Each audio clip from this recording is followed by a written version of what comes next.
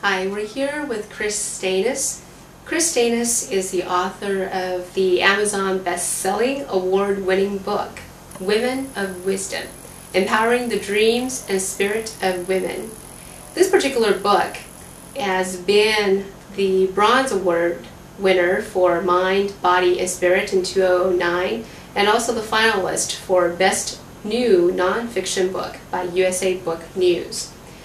Kris Steinnes founded the Women of Wisdom Conference in 1993. For 18 years, she has directed this life-changing conference in women's spirituality. We'll hear from Kris today. Hi, Kris. Hi. Yeah, good to have you here finally. Thank you. Yeah, and this is after the busy February annual conference of WOW. Tell us a little bit about the background story that led you to found WOW. Well, the founding of the conference began in 1992. I had read the book The Feminine Face of God by Patricia Hopkins and Sherry Anderson, and it's a collection of stories of women from different spiritual backgrounds. Native American, Buddhist, Christian, Jewish, and I just love their stories. I love stories, people's stories anyway, which I'm sure you do too, what you do. And I was part of Seattle Unity Church. I was on the board, and we had, at that time, a weekly speaker program. Every Wednesday night there was a speaker at Seattle Unity Church.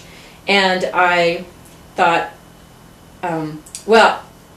I didn't realize it until I was one night driving down Aurora in Seattle, the old highway. Yeah. It was late at night, and the thought just came to me like, well, it'd be great to bring women like these to Seattle and hear their stories and really experience them in person.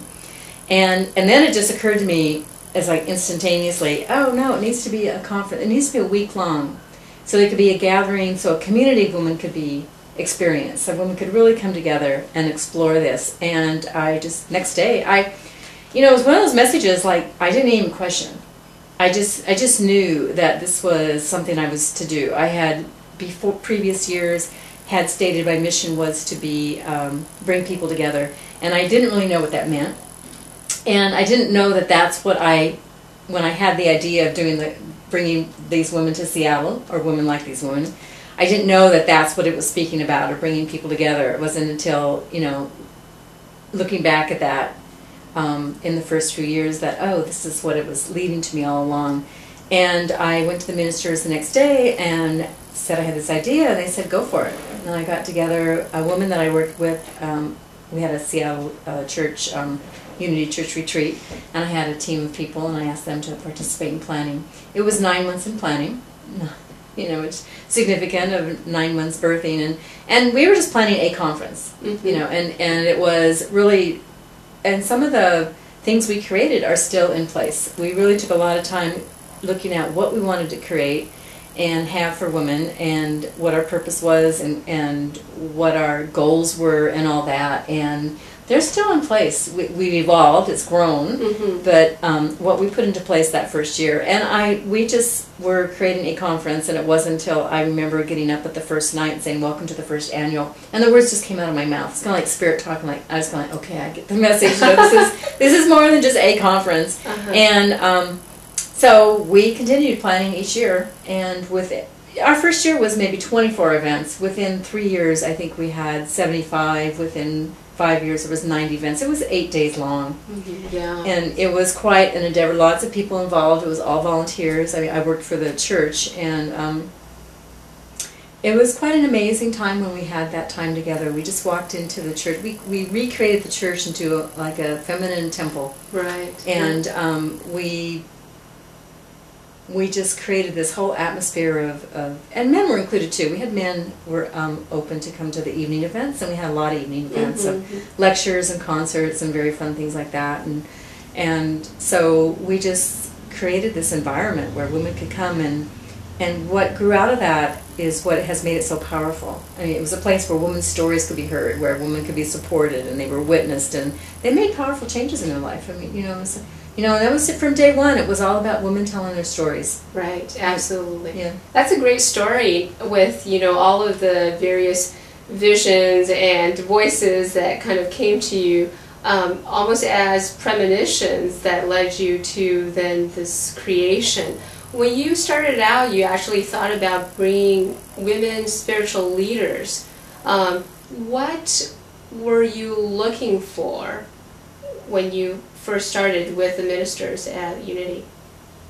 Well, actually, the ministers, they just said go for it. I created it and got the team together. So we started researching. There was a book, a resource guide for women's spirituality, and kind of in a different direction. There was a lot of women that are in the women's movement and the goddess movement and the feminine women's spirituality movement, if you call it, that had done a lot of work. And so we just started researching people, and I talked to various people. I talked to Sherry Anderson, who'd written the book that inspired me. Actually, the people who were in that book aren't people that we've brought necessarily.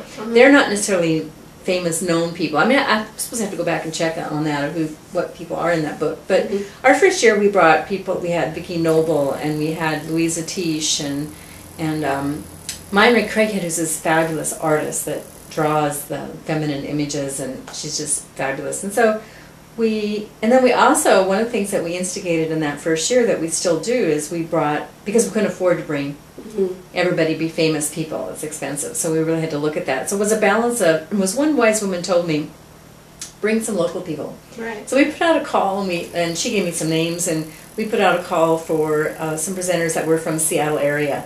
And that's a great way to have a conference, because you really tap into your community, and you're really honoring, there's many women leaders that aren't famous or have written books. And so we have a balance of, we bring a few nationally best-selling authors, and then we bring a lot of local people. And there's people come from out of state who come because they've heard of Women of Wisdom, they want to participate, they come on their own. And so we have a lot of varying and diversified topics. So we really explore a lot of different things, and there's something for everyone, because you can just flip through the brochure, especially when it was 8 days, and you've got, I don't know, I can't even count, 60 workshops to choose from. There's so many different topics that you'd have to be missing something if you couldn't find something that was of interest to you. So it was a really exciting time. We've had to step back from that now.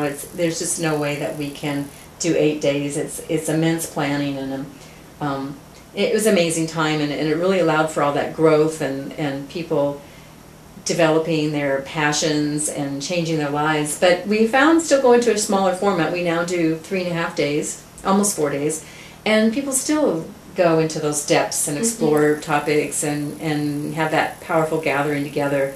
And it's still just as impactful, and it's more manageable for us to plan. Don't have the funds to pay people to manage something like that all week long. Right. So. Well, I mean, your energy really describes how that actually that kind of bubbling energy happens at these gatherings. You know, whether it's 7 or 8 days or 3 or 4 days, full of these conferences with opening and concluding plenaries, and then sessions in between, also evening coming togethers along with men and creativity. The part about the feminine temple at the church, the using drama and using art to create that's evident not only in the conferences, but I think it comes through in your book.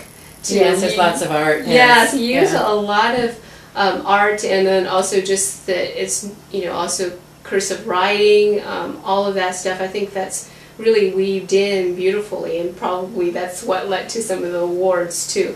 Yes, it's what I wanted. I'm very pleased with how the book turned out, and I've had people who have participated in the conference who have said, oh, it's a great memoir, and I've had people who have not been to the conference and feel like they walked into the conference. And that's what I wanted to portray. It's like we enter, you walk through, and I describe in one of the beginning chapters coming to the opening ceremonies and what that's like. And stories are woven in the book, and art and poetry, and that's what Woman Wisdom is about. It's the full exploration of the divine feminine. It's using all our senses, and all the workshops we bring are the physical, the mental, the spiritual, emotional. We try to balance all those out in different ways. And so, yeah, we've had art shows. We have a goddess market with lots of vendors, artisans who create their own art. It's an amazing week to come in and explore from many different angles what it is that to be a woman these days. Right. And that, having the art there is just so fabulous, yeah, too. yeah. And so that's in the book. 'Cause many of our artists that have been at Woman of Wisdom, where they've had a booth or they've been in the art show, their art is in the book.